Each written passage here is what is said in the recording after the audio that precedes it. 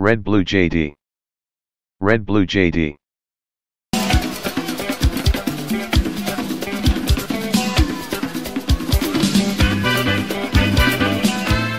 Niba uri umukunzi w'umurage n'amateka, umaze iminsi ukurikirana ibiganiro by'intambara z'isi, aho twakubwiye ko Gaviro Principe wabaga mu mutwe w'abarwanashyaka b'abanyasiribiya wa Menwari yaje gukora ku mbarutso akatangiza amakimbirane akirangwa ku isi n'amagingaya.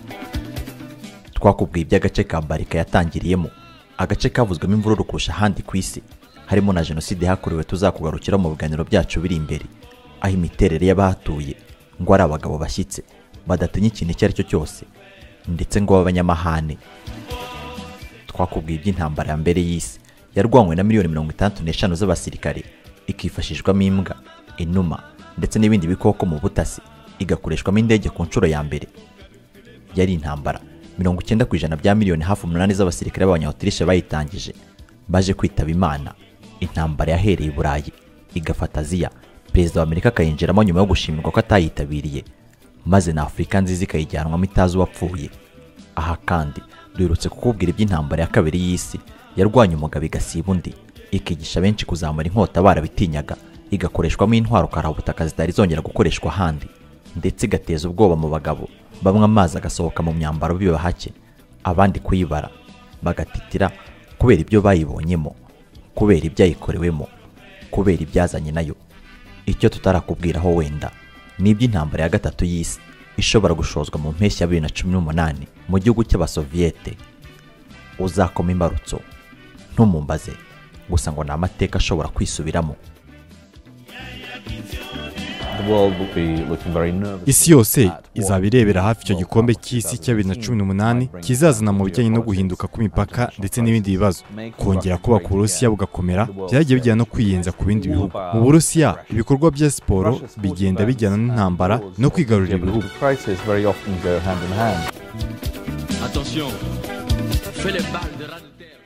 Tariki ya 4 Werurwe 2018, Sergei Skripal ndetse n'umukobwa we Yulia basanzwe bataye ubwenge bari ahantu hafi y'isoko mu gace ka Salisbury ni mu majyepfo ya Londres. Aba bahise bihutanwa kwa muganga, maze basanga barozwe kandi byakozwe n'inzobere z'abicanyi bamwe boherezwa n'ibihugu bitandukanye.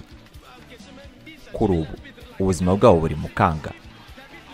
Sergei Viktorovich Skripal yahoze ari umutasi w'Uburusiya, ariko kuva mu myaka y'1990 kugeza mu ntangiriro za 2000 atangira gukorera MI6 y'Abongereza. Niba warumvishe iby'abatasi burabizi. Mu mwaka wa 2004 yaje kuvumurwa, arafatwa, arafungwa, ahamwa n'icyaha cy'akagambane ko ku rwego rwo hejuru.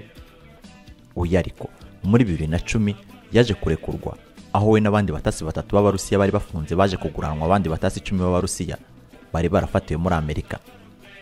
Sergei akaba yarahisaza gutura mu Bwongereza kuva ubwo, aho yakomeje kujya atanga amakuru ku biro by'ubutasi by'Abongereza MI6. Uyu rero nyuma yo gushaka kwivuganwa, iperereza ry'ibanze rikaba ryarerekanye ko byakozwe n'abatasi b'Abarusiya batumwe na Vladimir Putin, perezida w'iki gihugu, ikintu cyababaje kikanarakaza Abongereza. Maze aba barangajwe imbere na Boris Johnson, umunyamabanga muri Minisiteri y'Ububanyi n'Amahanga, batangaza ko iby'Uburusiya bwerekanye ari ubushotoranyi, kandi ko iperereza ryose nirimara kujya hanze Ubwongereza bushobora gukora akantu.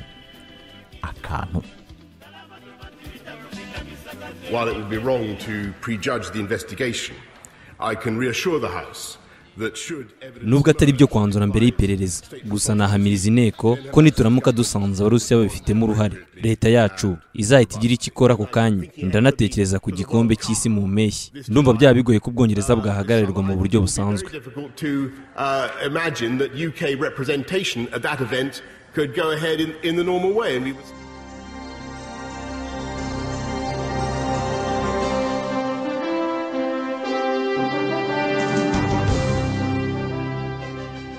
Igikombe cy'isi mu Burusiya, Ubwongereza buri gutekereza kuba butakitabira nubwo nta mwanzuro ufatika wari wajya hanze. Iki gihugu ngo haba hari ibiganiro bigeze na kure na Australia hamwe n'Ubuyapani ko nabyo byareka kuzitabira irushanwa ryo mu Burusiya. Ibi ngo byari bigera agaciro ibihugu nka Ecosse, Pays de Galles, Irlande ya ruguru, Ubutaliyani, Ubuholandi hamwe na Leta Zunze Ubumwe za Amerika ngo biza kuba byarabonye itike yo gukinira irushanwa, kuko byose byajyaga kubireka. aha ariko ngo haracyari ibiganiro n'ibindi bihugu bibarizwa muri OTAN cyangwa se NATO ngo bareba niba irushanwa barireka, bityo Abongereza ntibazabikore bonyine kuko byabaviramo guhanwa na FIFA maze ntibazitabira igikombe cy'isi cya 2022 kandi mu ntego zabo harimo no gusaba kwakira icya 2030. Ibi byatumye ku ntanga Abongereza baba baseta ibirenge mu kwemeza ko Three Lions itazabiri muri iri rushanwa, ariko kuri ubu kizwi cyo nuko nta muyobozi ukomeye mu Bwongereza uzitabira igikombe cy'isi nk'uko Theresa May, minisitiri w'intebe w'Abongereza, yabihamirije inteko ishinga amategeko. Mr. Speaker, let me turn to our bilateral relationship. As I said on Monday, we have had a very simple approach to Russia: engage but beware. Bwana Perezida w'inteko, reka ngire icyo mvuga ku mubano wacu nabo. Nk'uko nabivuzeho n'ubundi, Uburusiya ntabwo twari tumeranye neza, ariko ntabwo twari twarahagaritse ibiganiro hagati y'impande zombi. Gusa nyuma y'ibyo bakoreye igihugu cyacu, uyu mubano ntabwo wakomeza kugumuka, bityo tugiye gusubika umubano wose twari dufitanye, harimo guhagarika uruzinduko minisitiri wabo yari afitiye mu Bwongereza. Mu gihe tukemeza kandi ko nta muminisitiri cyangwa se undi muntu w'ibwami uzitabira igikombe cy'isi cyo mu mpeshyi.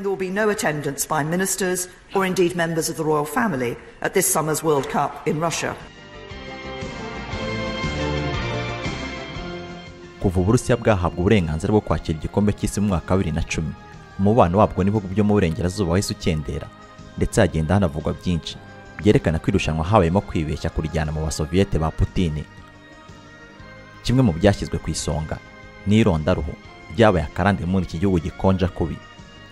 Aha mu kwakira kwa 2013 yayatura ukinira ikipe ya Cote d'Ivoire na Manchester City yaje gutangaza ko abirabura bashobora kwanga kujya gukina muri iri rushanwa niba nta gikozwe ngo ibibazo by'irondaruhu bihavugwa bicike.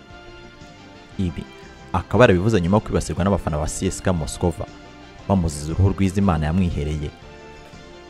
Iki kibazo ariko ngo kirazwi, ndetse Perezida Putin Vladimir yakigarutseho ubwo yashyikirizwaga igikombe cy'isi muri 2014 agikuye muri Brazil, aho yavuze ko bazakora ibishoboka ngo babice burundu. Aha ariko ntabwo byabujije ko mu mpera za 2015 Vyacheslav Goloskov, umwe mu Burusiya bakoze kampeni yo kuzana igikombe cy'isi wabo ndetse wanahoze ari vice perezida wa FIFA, yaje gutangaza ko abantu bakabya iyo bavuga iby'irondaruhu mu Burusiya, aho kuri we kuririmba abakinnyi ko ari inguge atari igikorwa cy'irondaruhu ko ababivuga baba birya. Muri 2014 ubwo Uburusiya bwatwaraga Crimea ku ngufu, abanyapolitike b'Abongereza n'Abanyamerika baje gusaba ko irushanwa ryavanwa mu Burusiya, aho abasenateri b'Abanyamerika bo baje kwandikira perezida wa FIFA kuri ubwo ni Sepp Blatter, bamusaba ko Uburusiya bwakwamburwa uburenganzira bwo kwakira iki gikombe ndetse bukanakurwa mu irushanwa nk'uko byagenze kuri Yugoslavia muri Euro y'1992 no mu gikombe cy'isi cy'1994. Blatter yaje kubasubiza ko ntacyo bahindura ku gikombe cy'isi cyahawe Uburusiya.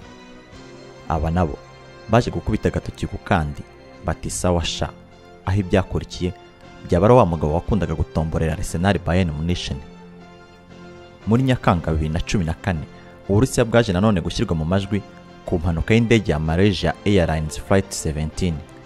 Aha naho ibihugu by'Iburayi birangajwe imbere n'Ubudage byasabye ko kimwe mu bihano bishoboka guhabwa Uburusiya ari ukubwambura igikombe cy'isi.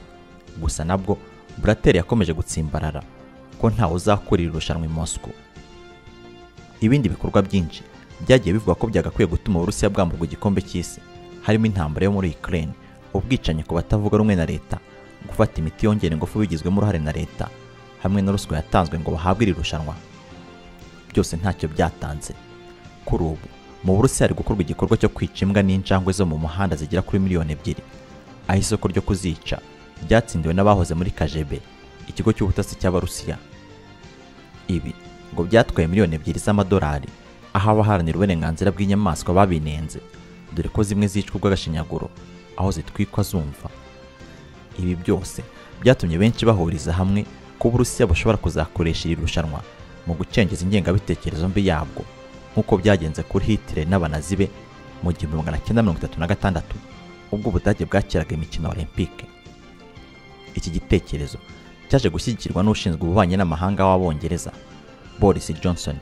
Ku ntango kikaba cyari cyatangajwe na Depite Ian Austin. I'm a football fan, season ticket holder.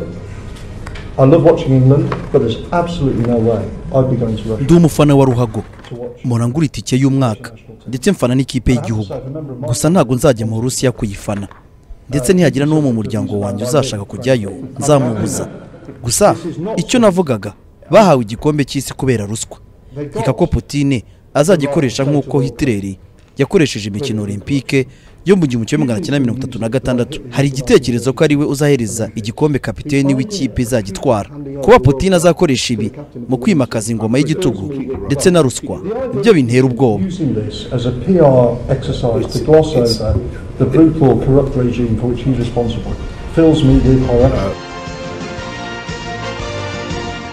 Ubwongereza niburamuka bwemeje ko butazitabira igikombe cy'isi cyo mu Burusiya ntabwo buzaba ari ubwa mbere bibaye ko igihugu kititabira igikombe cy'isi gifite tike.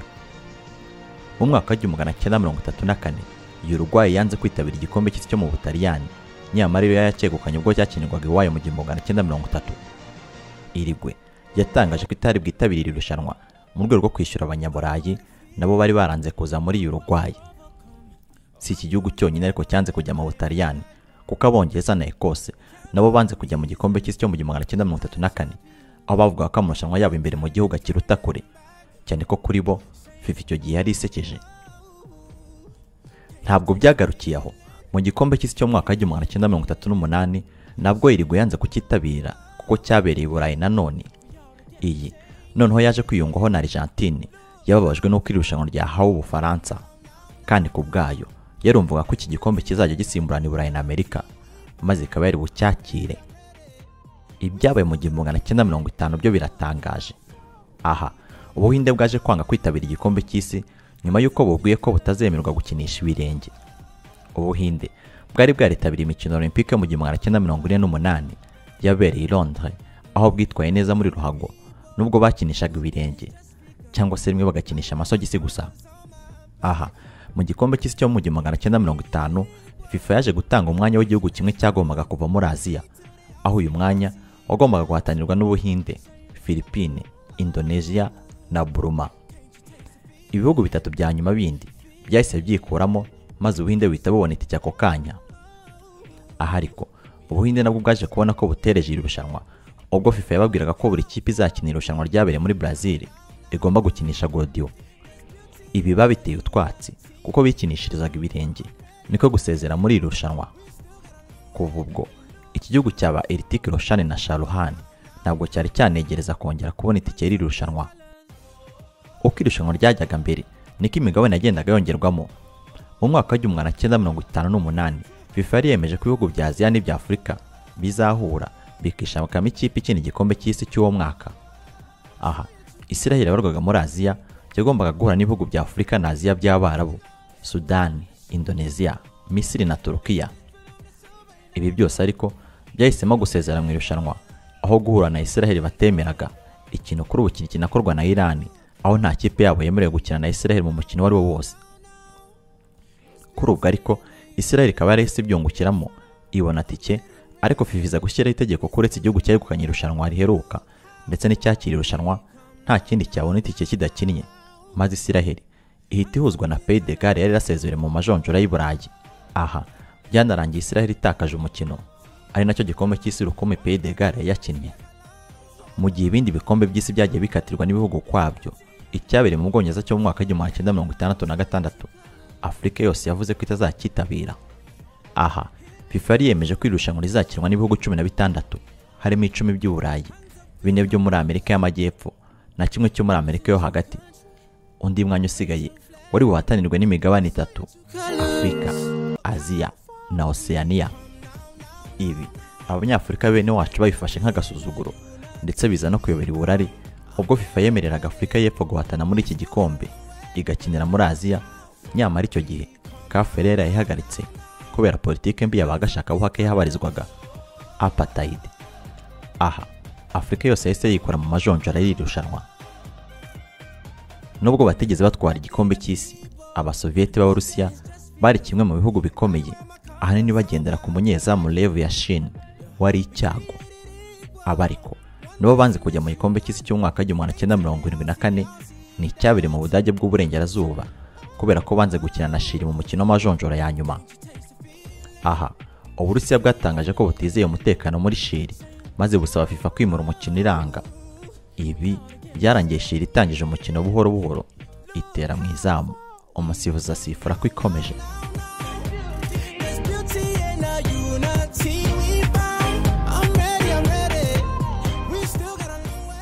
Ibyo ni ibyabaye hambere nyine, ariko kuri ubu biravugwa ko Abongereza bashobora kutajya mu Burusiya.